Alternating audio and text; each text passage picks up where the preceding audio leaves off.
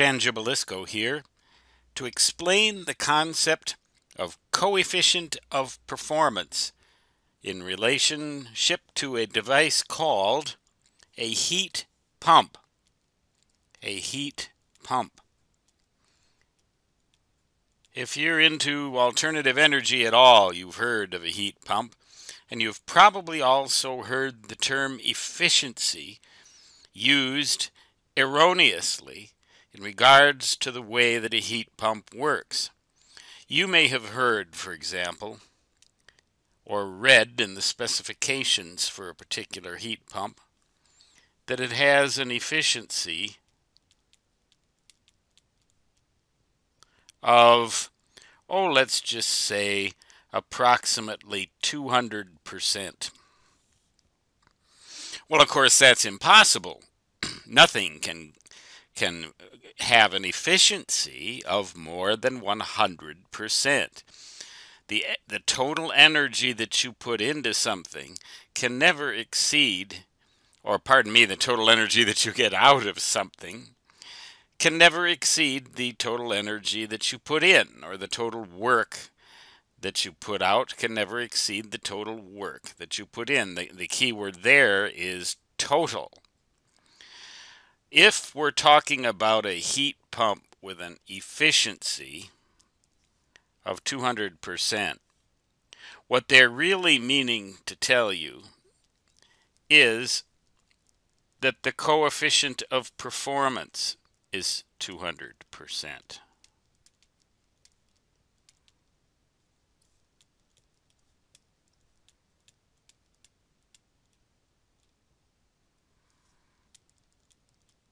And what does that mean? Well, what a heat pump will actually do in the usual case, let's just suppose that reservoir B is your house, and it's cold outside.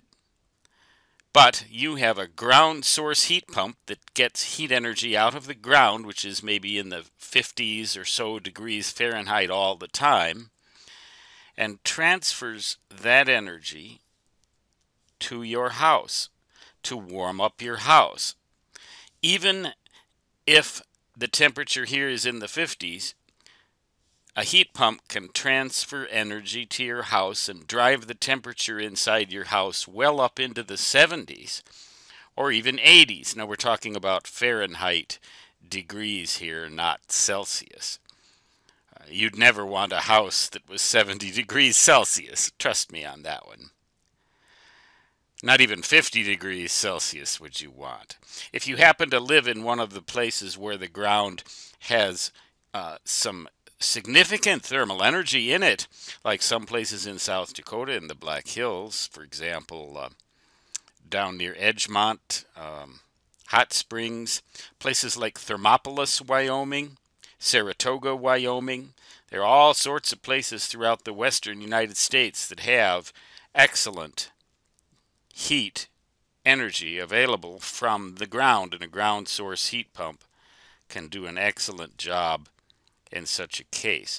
Now, if you have 200% coefficient of performance, what that means is that the ratio of the energy transferred from the reservoir A to reservoir B by this heat pump, the ratio of the energy transferred to the amount of electrical energy that it takes to move that energy.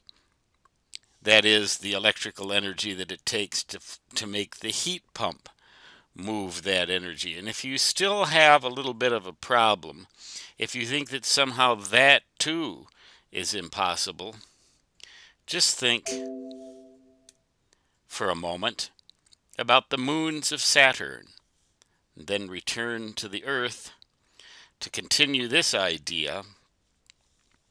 Think, for example, about a water pipe.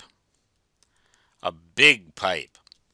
Say a pipe that supplies water for the purpose of, doing some sort of tremendous amount of work, some sort of hydraulic system. You can imagine a hydraulic lift, for example. or any other device where this water flows through and supplies the necessary energy to make that hydraulic lift work. And in order to turn the hydraulic lift on, you have a little valve with a little knobby, like, you know, the captain's steering wheel on a boat, maybe a couple of feet in diameter, and you sit there and you turn that thing around a few times and you open this valve. Well, it doesn't take you very much energy to turn that thing, but the amount of energy supplied then by this water is practically unlimited.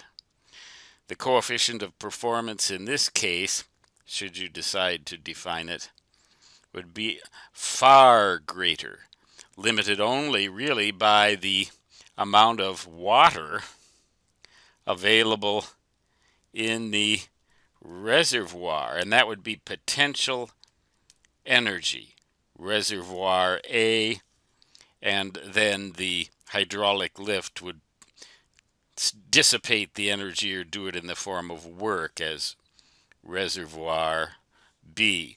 You can think of it like that. So that is what coefficient of performance really is talking about in a heat pump. It's talking about the ratio of the heat energy transferred from the reservoir, such as the ground, to the second reservoir, such as your house. The ratio of that energy to the amount of electrical energy that it takes to move that energy. And that can be considerably greater than 100%. Most heat pumps, I believe, good ones operate between 200 and possibly even up to 300%. I could be mistaken on that, but they're certainly nowhere near what you would get with something like a hydraulic lift in this example. But you don't hear about coefficient of performance in relation to systems like this hydraulic lift. You do hear about this in relationship to a heat pump, which, by the way, is a very good alternative, assuming that you can read me here, is a very good alternative for getting your house warm, certainly better than heating directly with electricity, in which case the efficiency is pretty close to 100% because just about all the electricity that you run into those heating elements gets dissipated as heat. But it sure costs a heck of a lot of money to do that. Wouldn't you like to cut your heating electric bill in half or even to 1/3 of what it was? The only thing is that it takes a little bit of investment up front. All these systems take that. Maybe that's where some of that extra government money could go towards grants for people or loans for people to help them do this kind of stuff and save the world. Stan Gibilisco signing off. Until next time, so long.